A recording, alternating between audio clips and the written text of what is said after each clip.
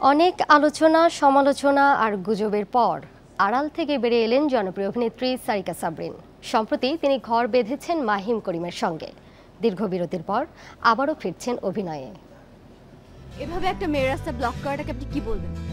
সারিকা সাবরিন 2006 সালে সবার নজর কাড়েন একটি মোবাইল কোম্পানির মডেল হয়ে, আর তারও 3 বছর পর আশুতোষ সুজনের ক্যামিলিয়া নাটকে প্রথম অভিনয় করে আসেন দর্শক প্রিয়তায়। খুব অল্প সময়ে ছোট পর্দায় নিজের অবস্থান করে নেওয়া এই শিল্পী অভিনয়ের সুযোগ পান সিনেমাতেও। তবে কোনো এক অজ্ঞাত কারণে এই প্রিয়দর্শিনী হঠাৎ নিজেকে আড়াল করে নেন মিডিয়া আর পরিচিতজন থেকে। ব্রেকটা নেওয়ার রিজন ছিল আসলে নিজেকে একটু সময় দেওয়া, কারণ প্রায় 6-7 বছর ক্যারিয়ার, এত ব্যস্ততা মাঝখানে দেখা যেত নিজেকে সময় দিতে পারতাম না। নিজেকে একটু সময় দেওয়ার জন্য নিজের ব্যক্তিগত জীবন, নিজের ফ্যামিলি প্লাস পড়াশোনা সবকিছু মিলে একটু সময়টা নিয়েছিলাম। সমস্যা যেটা ছিল সেটা মোটামুটি শেষ। তবে আসার কথা হলো তিনি আবার ফিরছেন শিগগিরই। আসছে ঈদুল আজহায় তাকে পর্দায় দেখবেন দর্শকরা। এখন মাত্র যেহেতু বিয়ে করলাম, হয়তো কিছুদিন সংসার করব। সংসার কিছুদিন করার পরে একটু গ্যাপ নিব, তারপর হয়তো আমি আবার কাজ করা শুরু করব, কারণ সেই ক্ষেত্রে ওর পুরো সাপোর্ট আছে, আমার শাশুড়িও অনেক সাপোর্ট আছে। তো ইনশাল্লাহ হয়তো দর্শকরা আমাকে আবার দেখতে পাবে। একদম লাস্ট মোমেন্টে এসে আমি আমার ডিসিশন চেঞ্জ করে ফেলেছি। জানি না কেন করলাম, কিন্তু আমেরিকার ইউএস এভিয়েশনে অফার লেটার পেয়েও যাওয়া হয়নি পড়তে। তবে খুব শিগগিরই তিনি পড়াশোনাও শুরু করবেন দেশের কোনো ফ্লাইং স্কুলে। এখন এখানে ভর্তি হচ্ছি আমি, এখানে ফ্লাইং স্কুলে, কারণ আমাদের বাংলাদেশে অনেক ভালো ভালো ফ্লাইং একাডেমি আছে। তো এখন তো সংসার রেখে তো আর দেশের বাইরে যে পড়াশোনা করাটা সম্ভব না, সেহেতু এখানেই পড়াশোনা।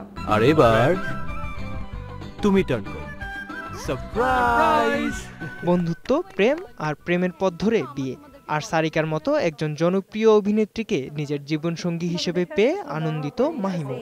স্পেশালি এখন ফিল করছি সব কিছুতেই যে সে কত বড় পরিমাণে এত ব্লেসিংস, আলহামদুলিল্লাহ, আর চারিদিক থেকে এত ভালো রেসপন্স। সো এখন আমি নিজেকেও অনেক ফিলিং স্পেশাল যে আমি ওর লাইফের একটা পার্ট। আমার লাইফের একটা পার্ট না, পুরো লাইফ এখন তুমি। বুবু দুলাভাই একটু বেশি বেশি শুরু করছে। রহস্য রেখে নিজেকে আড়াল করে নেয় সারিকাকে ঘিরে ডালপালা মেলেছিল নানা গুঞ্জন।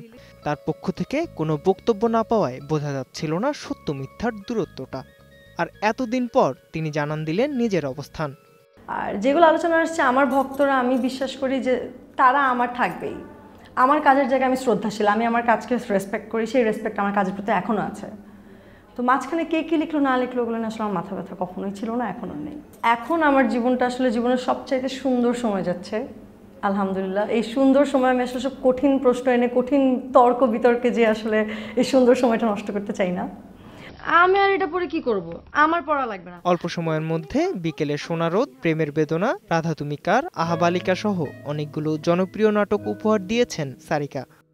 আবারও ফিরবেন তিনি, আর দর্শকদের উপহার দিবেন আরও কিছু ভালো নাটক, এমনটাই প্রত্যাশা এই অভিনয় শিল্পীর।